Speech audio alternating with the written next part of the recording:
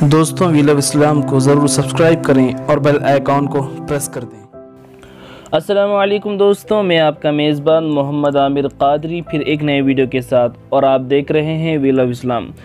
कई दोस्तों ने ये ईमेल्स और कमेंट्स किए थे कि गुलबर्गा शरीफ का जो दरबार है हज़रत शेख सिराजुद्दीन जुनैदी रहमतुल्लाह अलैह का, उसके ऊपर वीडियो बनाएं और उनकी हिस्ट्री और चंद करामतें बताएं। तो चलिए आप सबकी दरख्वास्त पर ये वीडियो हाजिर खिदमत है। तो दोस्तों आज हम मौजूद हैं रियासत कर्नाटका के एक तारीख़ी और क़दीम शहर गुलबर्गा शरीफ में, और जिसका नया नाम कलबुर्गी है। यहाँ पर आराम फरमा रहे हैं हज़रत शेख सिराजुद्दीन जुनैदी रहमतुल्लाह अलैह, और इनके अलावा इस मुक़द्दस सरज़मीन पर क़ुतबुल अक़ताब हज़रत ख्वाजा बंदा नवाज़ गैसु दराज, हज़रत रुकनुद्दीन तौला और कई पाए के बुज़ुर्ग यहाँ पर आराम फरमा रहे हैं। तो आज हम जानेंगे हज़रत शेख सिराजुद्दीन जुनैदी रहमतुल्लाह अलैह के बारे में चंद बातें और उनकी मशहूर करामतें। तो दोस्तों हज़रत शेख सिराजुद्दीन जुनैदी रहमतुल्लाह अलैह हज़रत ख्वाजा जुनैद बगदादी रहमतुल्लाह अलैह की नस्ल पाक से हैं और उन्हीं की औलादों में से हैं।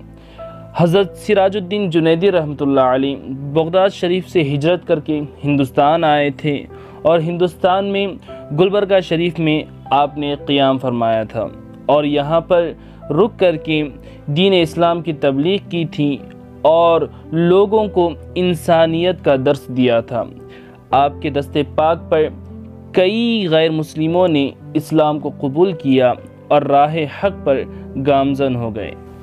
हज़रत सिराजुद्दीन जुनैदी रहमतुल्लाह अलैह सारे हिंदुस्तान में जुनैदी सिलसिले के सबसे बड़े बुज़ुर्ग हैं और आपकी शान बहुत ही ऊंची है।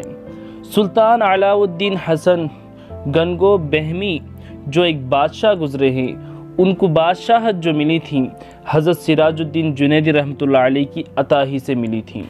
यहाँ तक कि हज़रत ख्वाजा बंदा नवाज़ गैसु दराज रहमतुल्लाह अलैह की जो ये शान आज सारी दुनिया देख रही है, ये शान और ये मर्तबा हज़रत सिराजुद्दीन जुनैदी रहमतुल्लाह अलैह की करम का सदक़ा है। तो दोस्तों हज़रत ख्वाजा बंदा नवाज़ गैसु दराज के पीर व मुर्शिद हज़रत नसीरुद्दीन चिराग़ दहलवी रहमतुल्लाह अलैह ने हज़रत ख्वाजा बंदा नवाज़ गैसु दराज रहमतुल्लाह अलैह से फ़रमाया कि आप गुलबर्गा शरीफ चले जाएं और वहाँ पर एक अजीम बुज़ुर्ग हज़रत शेख सिराजुद्दीन जुनैदी रहमतुल्लाह अलैह हैं, उनसे आप मुलाकात करें और उनकी दुआएं लें। तो अपने पीर व मुर्शिद के हुक्म के मुताबिक हज़रत ख्वाजा बंदा नवाज़ गैसु दराज रहमतुल्लाह अलैह हज़रत सिराजुद्दीन जुनैदी रहमतुल्लाह अलैह से मुलाकात करने के लिए दिल्ली से रवाना हो गए। जब आप सफ़र करते हुए गुलबर्गा शरीफ पहुँचे तो आपको पता चला कि हज़रत सिराजुद्दीन जुनैदी रहमतुल्लाह अलैह का विसाल हो चुका है। तो आपको बड़ा ही अफसोस हुआ। तो आप हज़रत सिराजुद्दीन जुनैदी रहमतुल्लाह अलैह के पोते हज़रत ख्वाजा मखदूम उवैस खोंद मीर जुनैदी रहमतुल्लाह अलैह से मुलाकात करने के लिए पहुँचे। हज़रत उवैस रहमतुल्लाह अलैह उस वक्त नाबीना हो चुके थे। तो हज़रत बंदा नवाज़ गैसु दराज रहमतुल्लाह अलैह ने आपकी आँखों पर अपना दस्ते मुबारक फेरा तो आपकी आँखों की रोशनी वापस आ गई और आप देखने लगे। तो हज़रत उवैस रहमतुल्लाह अलैह ने हज़रत ख्वाजा बंदा नवाज़ को देखा तो आपकी आँखों से आंसू जारी हो गए और फरमाने लगे कि क्या आप ही बंदा नवाज़ हैं? तो बंदा नवाज़ ने फरमाया कि हाँ, मेरा ही नाम ख्वाजा बंदा नवाज़ है। फिर हज़रत सिराजुद्दीन जुनैदी रहमतुल्लाह अलैह के पोते मखदूम उवैस रहमतुल्लाह अलैह कहने लगे कि मेरे दादा जान ने बिल्कुल हक़ फरमाया था। ए बंदा नवाज़, आप ये बात जान लें कि मेरे दादा जान ने विसाल फरमाने से पहले मुझे वसीयत की थी कि ए उवैस, याद रखो कि आज से 40 साल बाद ख्वाजा बंदा नवाज़ गैसु दराज मुझसे मुलाकात करने के लिए आएंगे, लेकिन उस वक्त तक मेरा इंतकाल हो चुका होगा। मैंने उनके लिए खिचड़ी तैयार की है और एक जगह पर रख दी है। जब बंदा नवाज़ आएंगे तो उनको वो खिचड़ी खिला देना। जब बंदा नवाज़ वहाँ पर पहुँचे, वो खिड़की जिस पर ताला लगा हुआ था, तो बंदा नवाज के आने से वो ताला खुद ब खुद टूट कर के नीचे गिर गया। तो जब उस खिड़की को खोला गया तो देखने वालों ने देखा कि जिस तरह हज़रत सिराजुद्दीन जुनैदी रहमतुल्लाह अलैह ने 40 साल पहले बंदा नवाज के लिए खिचड़ी बना करके रखवाई थी, वो खिचड़ी हूबहू वैसी ही है और गर्म है, जिससे भाप निकल रही है और बिल्कुल तरोताज़ा है।